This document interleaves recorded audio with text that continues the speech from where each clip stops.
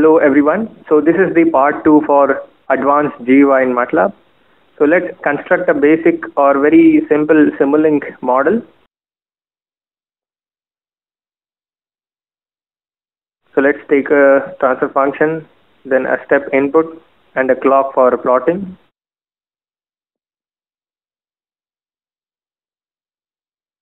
And for viewing the output, we'll paste the sync. And then we'll use a SIMOut block.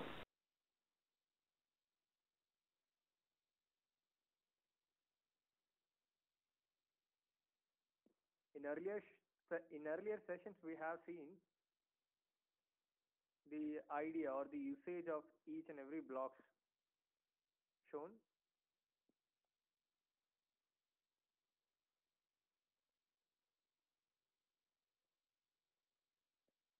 So let's set some variable so that we can control it from outside. So that it will be T final and then the voltage output as V final.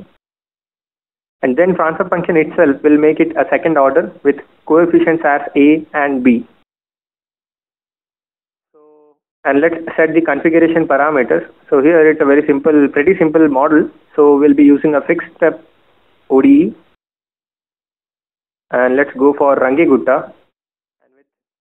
Step size for time being as 0.001. Note it does affect the simulation.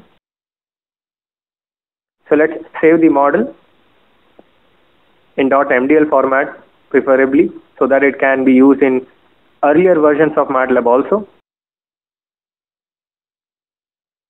So it is set, and before executing it, let's note the variables. So the variables are T final, the T final, then the V final in the step input, and then A and B, the coefficients of transfer functions. So let's take A as 1, B as 1, and T final as 10. And let's initialize V final as 5. So now initial values are present in the workspace, so it can execute. And finally we get the array of T and Y, that is the output. So this stuff we have seen in the earlier sessions, how to adjust, how to obtain the array and the plots from Simulink to the script. So let's type the plot command, plot T, Y. So we get the same results. And the idea with which we use the variables was we can change it from the outside without entering into the model. So T final 20, and when we execute it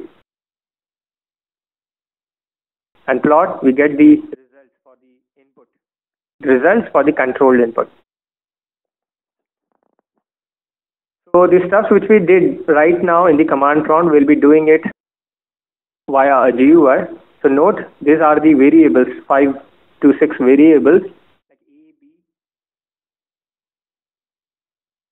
A, B, then T final, V final, and the output T and Y. So let's make a simple GUI, adjusting the canvas as desired.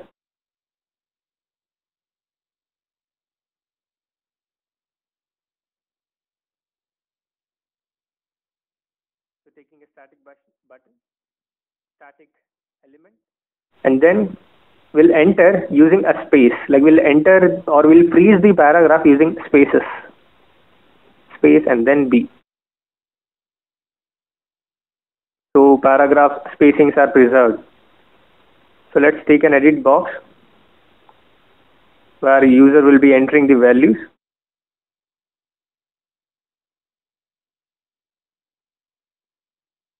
And let's set the values to, or the string values to the amount which we require, and we'll set the tags properly. We'll duplicate the same edit box 4 times.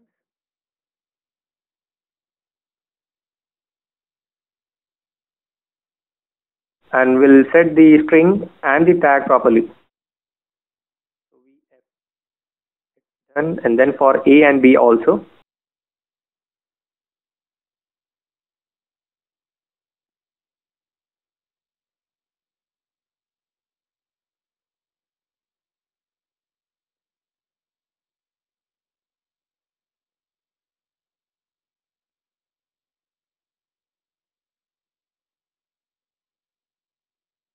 let's save the GUI.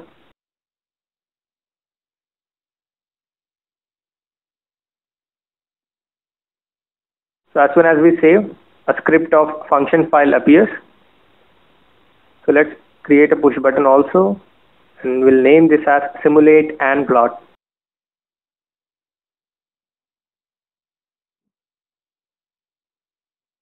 And then for viewing the output,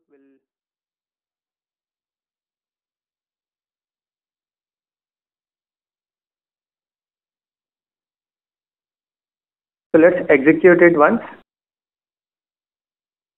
So the values are proper, and we have to program or code our push button. So for that, we'll create the global variables of tFinal, vFinal, A, B, and also for the results, that is T and Y, to access it back. So tFinal, vFinal, and then A and B. And so this will be the input, initializing inputs. So once we execute our model, we need to access two more variables, that is T and Y. So we'll initialize them also. And then we'll define the variables, the global variables with some values, that is initializing value here. So we'll be obtaining the string, and again note, this is a number, so we'll be accessing or converting this string to the number. So one can use the double precision or the double data type.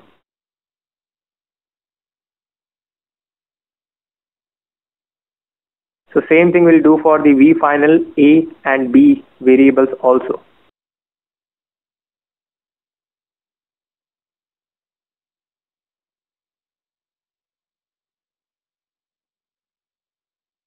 And then we'll properly modify the tag button also.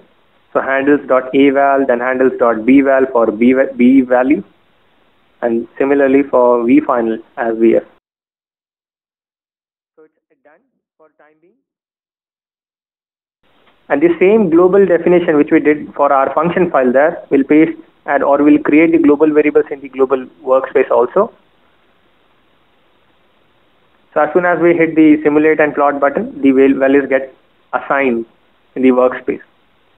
So this initialized or this assigned workspace variables, we can use or we can take these values to our Simulink model and run it or execute it, and then we can get the T and Y value, which will again use in our plot.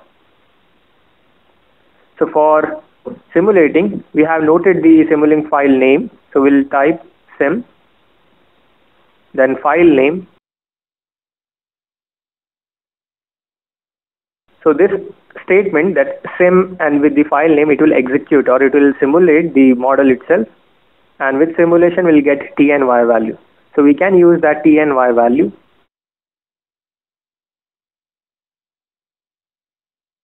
for the plots. So let's initialize the axis, handles.axis1, and with the obtained T and Y value in the workspace, we'll plot it. And accordingly, we'll set the X labels and Y labels also.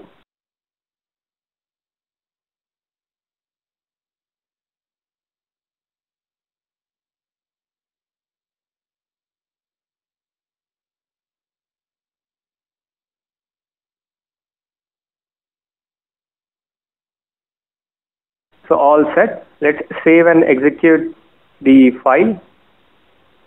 There we go. So for the second order system which we have considered in the Simulink model, let me show you once again. So this is the model. So once we hit the push button, it initializes the workspace, runs or executes the Simulink model, and obtains the array or the output variables.